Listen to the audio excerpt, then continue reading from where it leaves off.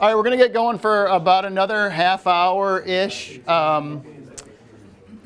Basically synthesize some of the stuff that I've been hearing and try to make that connection back to the business side again, which we've been talking about business, whether we're talking about trees and forest management or we talk about finance. It's all business in my book.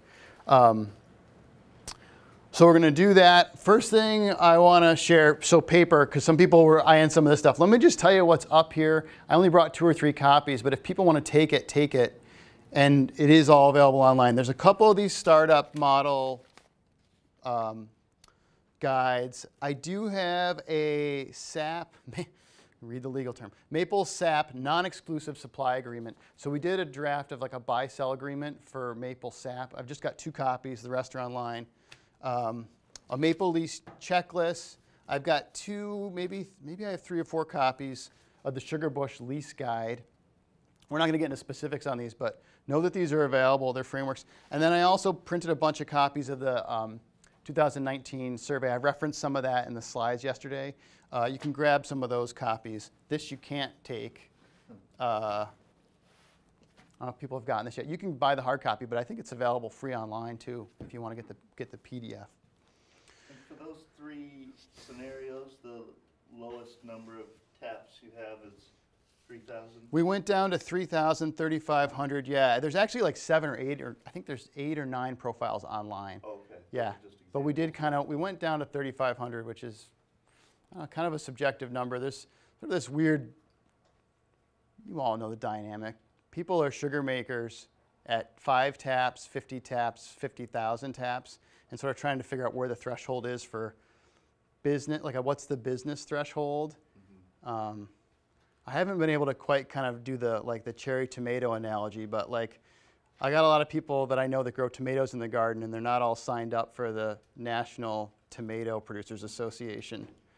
But you can get 5 people with 5 taps, and they're fully signed up as a Vermont maple sugar maker. And I don't know. So I think that's a great conversation to keep having, is this dynamic of what's a full-time business. And Fran, you mentioned this, people making a go of it for a livelihood, and then what's part-time, and then where does sort of hobby and part-time kind of intersect, where there's nothing wrong with a part-time business, a complementary enterprise to something else.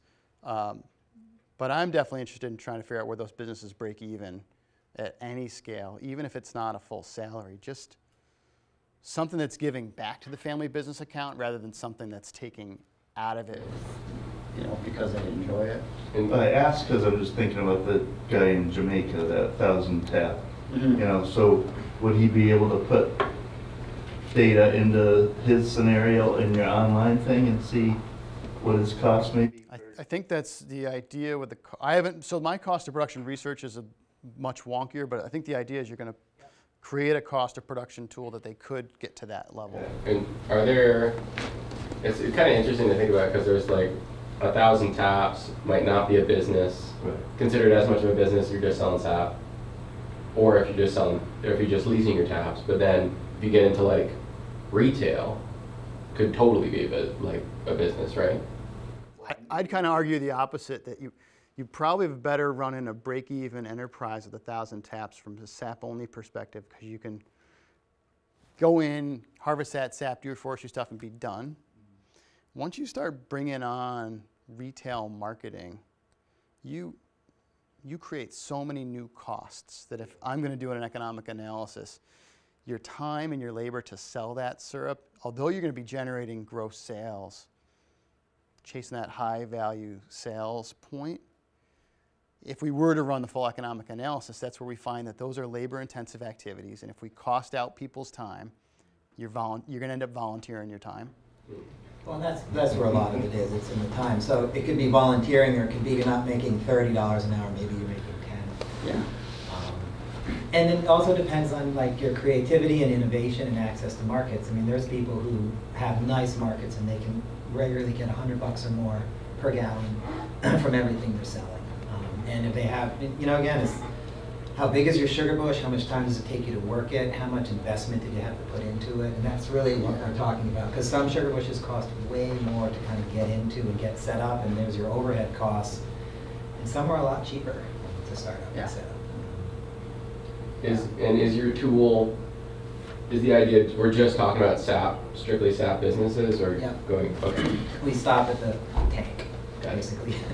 And we haven't looked into much people concentrating, Right. which they're starting to do more, concentrate the SAP on site and sell and or transport. That's relatively new, so we haven't never really collected any data on that, but we'd like to, kind of through the project. If there's people who are doing that, we'd be curious how the economics add up. Start a mobile RO business. There you go. For hobby producers, just go from sugar house to sugar house. Yeah, Yeah. good fun with that. All right, so there's something we talked about yesterday, and I reran the numbers last night because we were trying to do some numbers. We were talking about that 3,500 tap, and remember, like 54 acres. I use $2,000 an acre because that's an easy thing. If you want to go $1,000, cut this stuff in half. But I did just map that out. $108,000 loan. We were talking about the rent. What did somebody say the rental rate they heard in Franklin was like $4 a tap, right? So, which will be interesting. Look at these numbers. So if we did it at $2,000 an acre, annual payment $15,000. That's cash, right? So now we're talking just cash out the door. Someone's got to have payment capacity for $15,000 a year. The interest on that's $4,200 a year, right? That's the cost of renting that money from the bank. So if we just looked at the interest payment alone, we're at $1.20 a tap. So that's kind of like a nice little, I think, a benchmark there for like, do I want to rent? Do I want to own? It's like, okay, well, the interest alone on that is going to be $1.20. I use 7% on that. 7% on 10 years. Principal payment, $10,800, right? So this is where we get into that idea of, do I want to rent or do I have the capacity to own? What I call the short game is, can I make cash flow? And then the long game is, what's going on with my balance sheet? How much equity can I generate over time?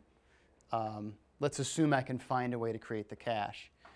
So I did just break those out a little bit. So that's the interest payment alone, $120, and then principal, not quite $11,000. So $3.10 a tap principal.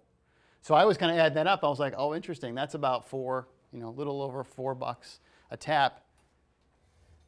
So the idea, well, here, right, at $4.30 a tap, you could actually be buying the land yourself, potentially renting it out at whatever that space is between $1.20 a tap and that $4 a tap we heard. You could possibly be renting that out to generate some of the principal payment, kind of from an investment strategy. And again, we got to kind of figure out which person are you going to be in this dynamic? Are you going to be the leaser looking for the rate, or are you going to be the landowner and you have the capacity to kind of make this capital activity happen? So this doesn't, I think this is getting into that idea of that like lease it or own it analysis. And these are some of the metrics that we'd be playing with on that. So a couple more things today before lunch.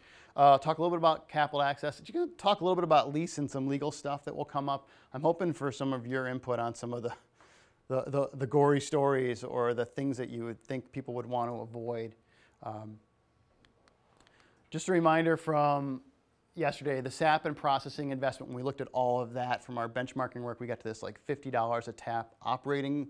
And then when we added in possibly real estate, we're up to $80 or $90 a tap. That's the big one, right, with the processing. And then the SAP we described was a little bit lower, maybe $30 a tap, and maybe getting to, I think, 50 or 60 fully loaded with real estate.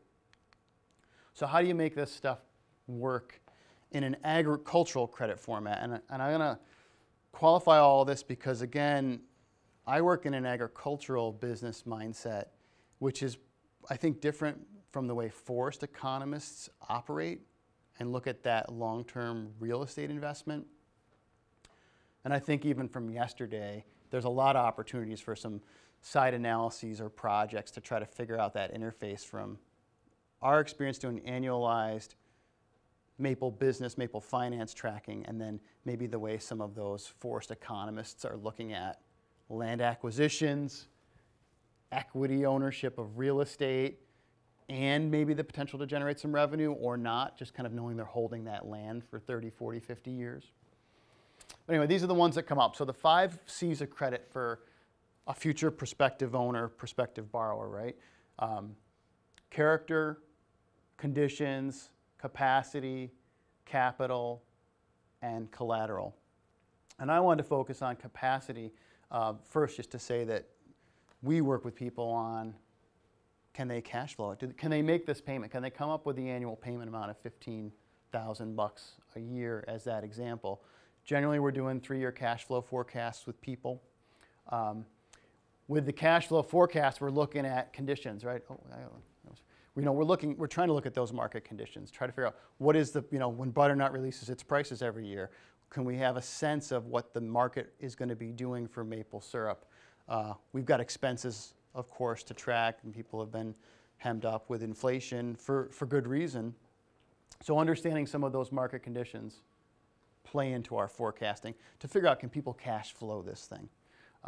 We certainly pull some management benchmarks into the situation. I think we've talked quite a bit about yield, or trying to make that connection between forest practice. Yesterday the conversation was, well, what if sweetness is going down after a prescription, but sap volume's going up? I think those are all the dynamics that are certainly at play to drive this cash flow forecast for debt payment. It's not a debt to asset ration. It's more debt to asset ratio. That's a typo. A healthy ration of debt. Healthy ration of debt with every business investment. But there are some indicators that we can do, and I don't want to bore you with stuff that can be found in the literature and found in a glossary, but know that there's tools out there for the business planners.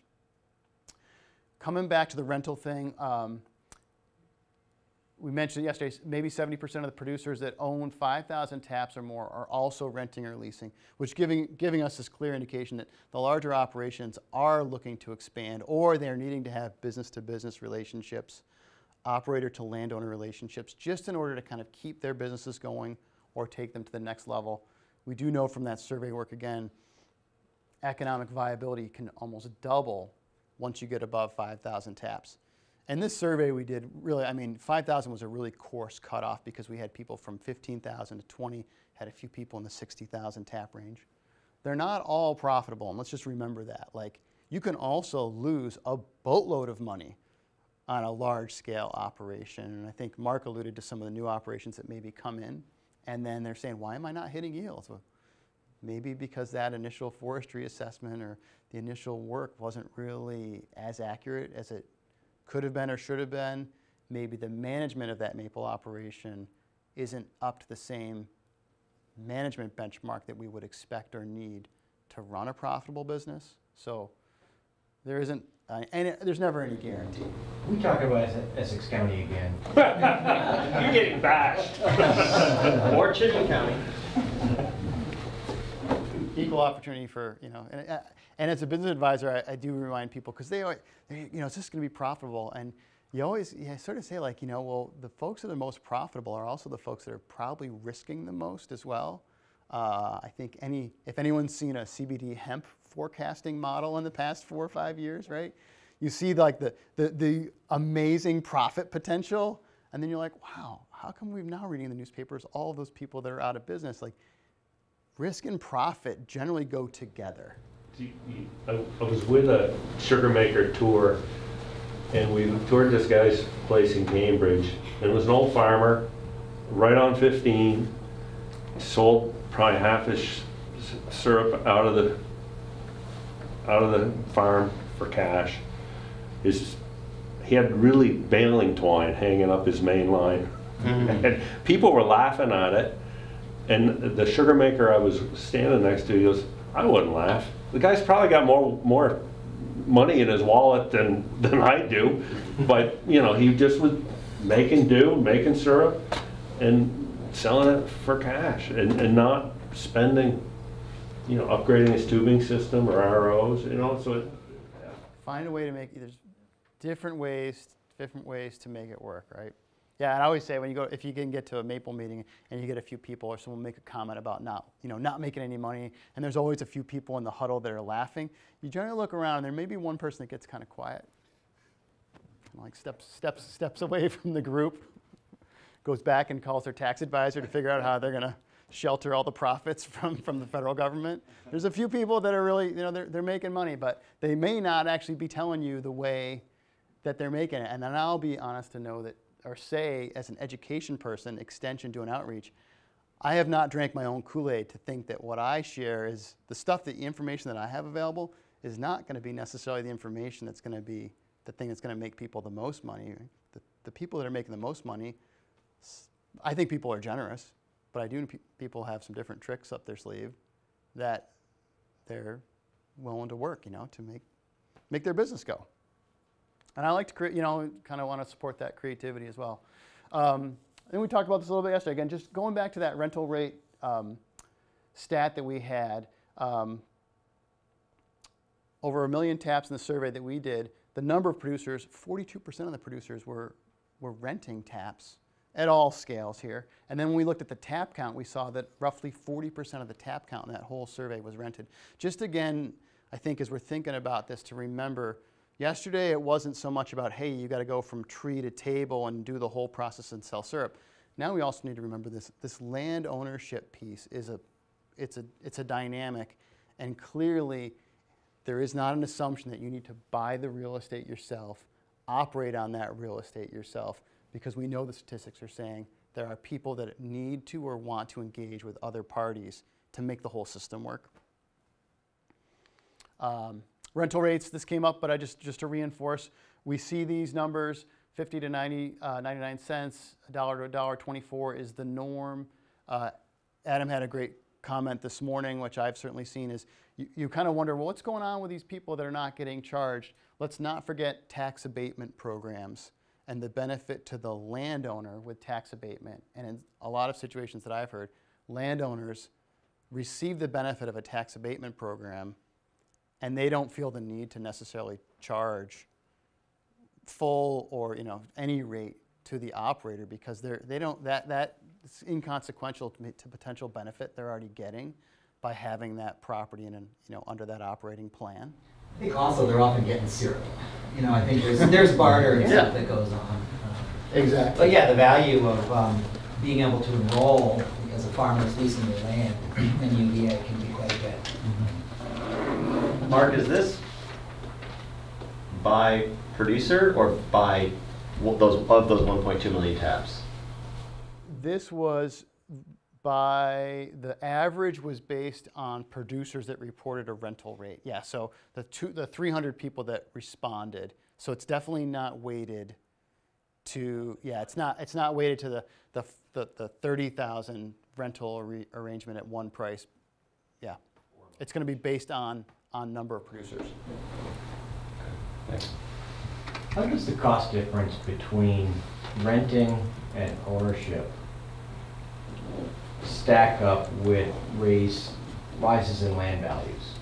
Like, is that difference cut, if you look at it purely from an investment standpoint, to Interesting. a place where, boy, at the end of the tubing's life cycle, I have no more investment, but if I own the land, I still have the investment in the land. I don't have an answer to any analysis that's looked at changes in appraised values. One thing I'll say about it, not only do you not have the value of that tubing, you have a liability of that tubing. If, say, a lease isn't renewed, most leases are going to have a clause and you need to remove it. And we haven't done a thorough assessment, but it's pretty close to the cost of putting it in to take it out. Depending on if you're really doing everything, you're landfilling it, or whatever you're doing with recycling, it's not insignificant, and so that's something to think about as well. Labor is the big one though, for removal. It's not easy to take out, and if you are recycling, you have to do quite a bit of work, labor, to separate various parts and get it to where it needs to be recycled.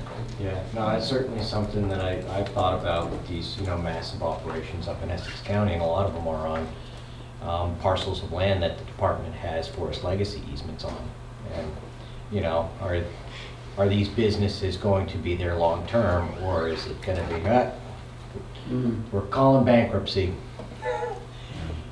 You now have hundreds of miles of tubing, you know, to deal with. There was definitely, there was at least one meeting that I attended about forest legacy and sugaring, because Maple was part of the enabling legislation for it, but that was in the 90s, early 90s, I think. I don't know, when was it? Was it in the early 90s? Yeah. First one was 96 or 97. But, you know, sugaring admittedly looked different back then, and those so easements are- that one meeting was starting to try to work a little bit about what does it mean now in the 2020s. And, but We were haven't supposed had- to meet again and never happened. Was that 5 years ago? Probably longer. Yeah. Yeah, I've actually pushed hard to try to get bonds for the cleanup. I will say that in the lease template that's available, you know, if you're not aware, we have a new lease template that you can kind of work through, and it is pretty substantial, a lot more substantial. It's more substantial than you may expect. But that's something that included. I've written leases and they wanted bonds, but the poor guy setting it up says, I just don't, I'm putting this in, I just can't. I'll give you my word, I'll do it, I'll sign it, I'll do it, you know, but I kind of get it. But, yeah. Well, and we're talking like everybody actually has a written lease with that kind of clause in it at all. And I don't know that we have statistics on this. I just know in the rest of my work with farm leases, so much of the land that's, you know, a third of all agricultural land in the United States, and Vermont's not any different, is leased. And a lot of my work is around working with people, it's all handshake leases. And so you don't even end up with, you know, if you don't even end up with a lease, and then counting on a lease that has something about cleanup, let alone a bond, which is part of the whole effort of, you know, getting those templates together and stuff to make it a little bit more easier to do it. But I've come across property owners, well, I wouldn't lease to a sugar maker because some guy leased my neighbor's sugar lot and they left all the lines when they were gone, and they're still there, just hanging there. And, you know, and that's, I think, you know, still part of the education that we all need to do with both the property owners and the sugar makers about the value of the written leases and these kind of agreements, and thinking about long-term, including what if you're not there, what are you going to do about the pipeline? Well, people even being aware, I mean, a lot of landowners might not even, that might not cross their mind as something to think about if they're new to the game, that this tubing needs to be cleaned out. So, you know, I've gotten my sugar bush that was started in the 80s. There's still legacy tubing up there that I'm pulling out from under, you know, 6-8 inches of leaf matter, and, you know, I want to start a museum with some of it, but, you know, a lot of people just leave it there and it's still there. so if they leave, I'd say the main lines, you probably can get two tubing replacement tools, two tubing replacement without replacing your main lines. I would think that would be attractive for some other sugar maker to lease that again, or portions of that, you know, because that infrastructure is there and that's a cost that you don't have to pay. At the same time, you could say, hey, I want you to rip, you know, you probably want to rip the tubing out to replace it. But you could be right back where you're in another 10, 12-year cycle, right back where it walks away. I hear your point. Interestingly, it's not limited to tubing. There's a sugar place up on the side of Kirby Mountain that the sugar maker actually died mid-season about 40 years ago.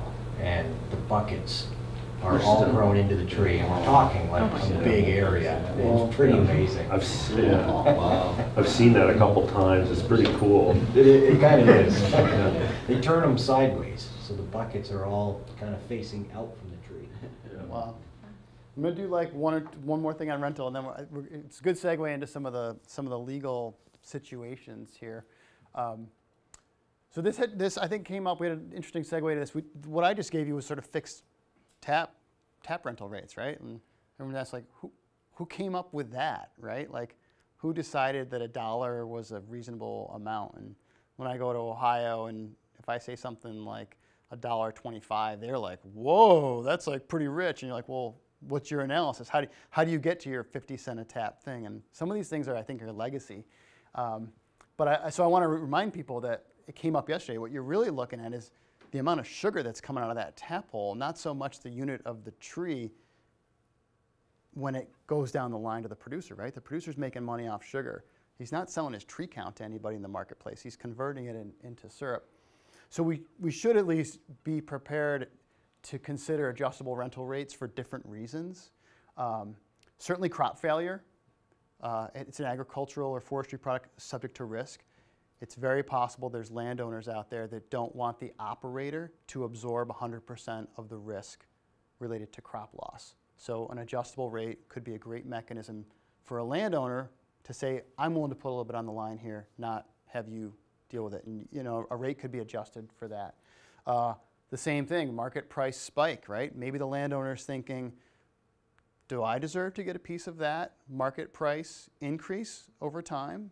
Perhaps I do. And that could be a conversation between landowner and lessee and discuss how do we want to kind of like meet in the middle on risk management and then upside risk or upside benefit sharing. Certainly is going to come up in succession planning as well if you're dealing with any family successional planning. And the idea is really great to have a senior generation lease land to a separate entity, which may be the younger generation or the new acquiring party. But there could be some wiggle room with how the rates are negotiated. So when we've done the numbers, or I've actually brought one of the sheets here, just to kind of like, you get this idea of like $1 rental rate on a $2.40 a pound syrup market, you get to this 12% level. The percentage of the gross value of the product in the marketplace is one way to think about that. And so I'll put this on the stack here, and it's online, but I did just do some, spend a couple afternoons doing math, doing a percentage of gross revenue chart, so you could see, well, what happens if the market's at $2.35 a pound and I've got a 75% rental rate? Where's my percentage? Because we should be prepared for market changes over time, and we don't want necessarily people just thinking it should be $1 because it's always been $1. Maybe it should be $1.35 if the market price for maple syrup goes up, to $2.60, $2.70 a pound again. Are folks aware it's about 11 pounds per gallon of syrup, just if you were trying to do the math. So Mark, is that representing 12% of your syrup check goes to the lease at $1 per tap? Yeah, I'm gonna pull my cue card out here. I'm just gonna pass this around. You can take a look at this. You'll see there's I got a per tap rental rate in each section, and then I indicate in the box what the pound price of the maple syrup is, and you can sort of see we use some average. I actually have different yields here. I got a quart a tap, 0.35 gallons a tap, 0.45 gallons a tap, and you can see where the blue column is going to be the percentage of gross revenue. So does 12% from a business standpoint make sense? Like if you were doing a cost share? 11 Syrup. I'd say let's do a cash flow projection on their particular business to figure it out. From an advisor perspective, if I saw something that was less than 10% or over 15%, I'd say this needs to be renegotiated. But I think when you get into the nuance of is it viable, now you're kind of back into this world again. You're kind of into this like, am I creating cash or am I investing long term? Because yeah. Back to that earlier question about appraised value though, or real estate. I think the agricultural model, we do need to realize, generally agriculture historically has been not a very profitable enterprise for a lot of participants. Generally, participants have foregone cash draws for family living to pay debt or to reinvest into real estate. That means people are living on thin cash flows, but they're accruing ownership of property over time. It's like a forced retirement account. Right? You can have your cash now, or you can have your land ownership later. And this is sort of the model of agriculture has been cash poor families accruing large amounts of real estate ownership. And I think unfortunately right now with the dairy sector, we see kind of a lot of accrued wealth being kind of cut into by new borrowing again. But But this is a determination, right? If you're going to rent land, you got to have a profitable business to justify making a payment on something that you have no equity in. You got to create cash at the end of the year. If you're going to own the property, well, you can make some compromises on what you take out now. Theoretically, you're going to take it out later. Okay, so I mentioned some owner-operator relationships. We've got some resources here. We got into this. I just want to take a moment here. Bad situations, right? I think we've kind of we started to allude to some issues with leases. So I do want to ask everyone to take 30 seconds. And this could be a maple experience you've observed, and maybe it's a forestry situation because you don't have enough maple stories. But I just want everyone to think about one situation where you may want the lease to spell something out, or you can imagine needing a lawyer afterwards to sort out a possible dispute. Take a minute. Just think of one example. I want to go around the room because everyone thinks a little differently and everyone's observed some different stuff over time. We'll just see how many of these bad situations we can capture. I mean, I got a quick one. Nope, not yet. People need some time to think. Do some thinking. I can smell it. We'll start with Chris. We're not going to tell stories here because we don't have all day. What's the situation that may require a lawyer to clean up, or ideally a lease to sort out previously? Well, it's one of the things I think that got us starting about talking about leases. But the guy I sell my sap to built a big, huge sugar house based on a handshake lease to access a whole bunch of maple trees that were nearby. The handshake agreement did not pan out in the end, and now he's got a big, huge sugar house with there's no sap flowing to it, so he buys and transports in exclusively, which is great for me because he wants to buy a lot of sap because he's overproduction. So not formalized tenure or access to the resource. And not deciding to go. I mean, handshake deals are legal, but you got to enforce them and not deciding to go that way. Good. Mike, what do you got? Landowner dies 3 years into a 10-year lease, and the lease is not provided for it to be carried through to heirs, successors, assigns, and agents. Awesome. Let's remember that. Binding on heirs. Just recently, I was out with a sugar maker who had a handshake deal with a neighbor. The neighbor changed his mind on what the lease payment was going to be. They have no formal lease. No formal lease and a suggested price adjustment. Yeah, all right. How about you? Anyone? Any ideas? Issues with BNPs that aren't outweighed on the lease. Whose responsibility? Sounds like compliance. Client's land was tapped unbeknownst to them by a neighbor who had a lease, who guy then died, and now the 2 liens just there. So unbeknownst, so we have some tree poaching going on? Yeah, so who's responsible for that? Who's responsible for that one? We're dealing with this right now, and Ethan's aware of it, a right-of-way through property and differences of opinion on what the right-of-way needs to look like after the access is gained. So just differences of understanding around post conditions. So. Good. I had a death, at least yeah. These don't happen all the time, but when they happen, they're like bombs going off, right? Like it stops everything. Yeah, I'm thinking like handshake deal that was great with the older generation. The new generation is just not either aware or not interested in continuing. And then also similar to what you said about roads or BNPs, like roads not really being illustrated in the lease at all. What happens when, as Fran said, you install a bunch of tubing in October and the roads are shit, Like who is supposed to take care of that? What should the roads look like? Yeah, very common. Especially if the roads haven't been used in 20 years. They're going to look great. Who's in charge of the investment improvement compared to who's got what the responsibilities of the operator are? Yeah, and I just want to hit that handshake one. Like, that's just a cultural dynamic. It's a cultural dynamic. We trust each other. It's always been done this way. So to present and say, I actually need some paperwork here. you know, being prepared for that cultural shift between human beings. Some people get it, some people don't want to play ball. Mark, you got a juicy one? I got a COVID refugee property transfer, and there's an existing agreement, handshake deal. Sugar makers left with a landowner who just isn't interested in maple at all. And so they're left with a tubing system that they've invested in, but can't have access. Go ahead.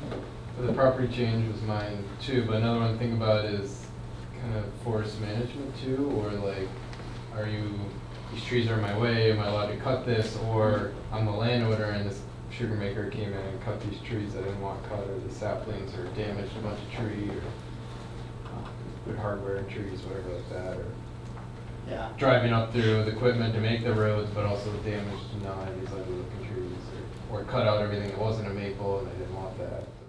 And it seems to me like we got a few different parties. We got a landowner. Well, we got a lawyer that's drafting an agreement. We got a landowner that does or does not have any idea what's going on in the woods. We've got an operator that has an idea of what they want to do in the woods. And then we've got a forester possibly in that mix as well, right? So The lawyer definitely doesn't know what's going on in the woods either. They drafted some ridiculous agreement, probably that doesn't make any sense. yeah, definitely. I would say differing expectations about other land stewardship responsibilities. Like landowner thinks the lessee is supposed to mark boundaries, manage hunters, deal with this stuff like that. Got it. Yeah. Non-resident landowner has a lease with a sugar maker that their father had a handshake deal with, and she wanted to get it more in writing, but it's still not clear the boundaries of where they can and can't tap. So the sugar maker's eking into an area that she would never thought was going to have more tubing. More of that ugly tubing. All right, I think we're going to break for lunch. So I will just say that if we do I think we'll do a business station in the woods. We'll talk a little bit about some of those startup costs. Let's just see. Let's just see if we got them all. Or this is my guest list. Owner death, successor and assigned section is the lease binding on heirs. That's in our template. Lease rate on active taps or total property taps available. That will come up. What if the producer doesn't want to tap all of them? Definitely come up. Problem tenant, and this gets into boundaries, other responsibilities, compliance, termination clauses, right? Having that in there. Prohibited uses. Who's liable? I think someone mentioned BMPs, compliance stuff. Who's going to be liable if there's a problem? And you guys were just talking about tubing. This is just a sample, right? There's a lot that could go wrong. We hope it doesn't. That's why these documents get pretty long, though, because we're trying to agree to it ahead of time. Because when this stuff happens, is not a great time to sit down and talk about how we want to handle it. It's sometimes too late at that point to get together and talk. All right, we're going to stop. I don't think we'll have time for this. We'll get back into it, and I can share some of the slides. I think we're going to take lunch, because then we've got an afternoon in the woods. I'll have a business station. We can keep that conversation going.